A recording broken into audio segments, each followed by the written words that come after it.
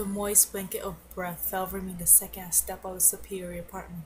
I double-checked the doors to make sure it's locked. Then we all skipped stepping down small, scrubby, and slim concrete staircases.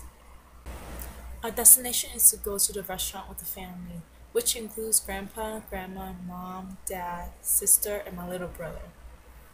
Our fresh-smelling bodies and empty stomachs are striving for food.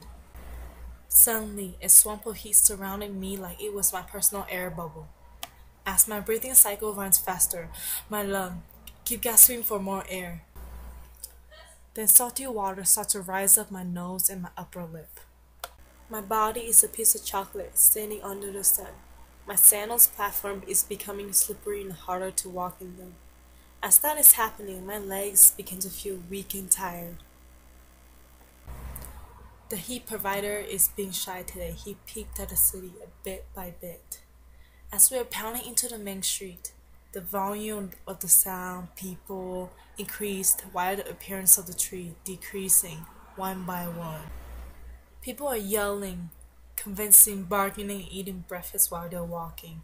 The busy scheduled people fill the bus like an air filling a bubble gum.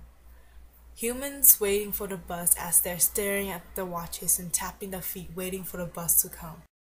A lonely plastic bag tumbling on the middle of the streets, wandering like a lost child.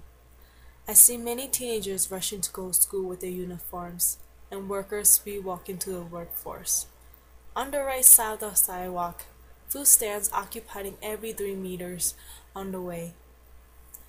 On the far left, different stores line up in a circle. The gas from the buses and smoked cigarettes disgust me. It got caught in my throat and I couldn't get it out. It is depressing to know people make a living out of this place. Gray concrete roads, gray buildings, gray sidewalks. Everything just looked gloomy. It looked like one of those sad movies. I mean, I don't mind living here once in a while, just to remind myself how lucky I am to live in a better place now. I keep slapping my leg to stop the itch from the new bitten mosquito bites.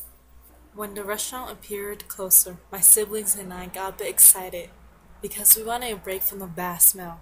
But unfortunately, people smoked inside the restaurant too.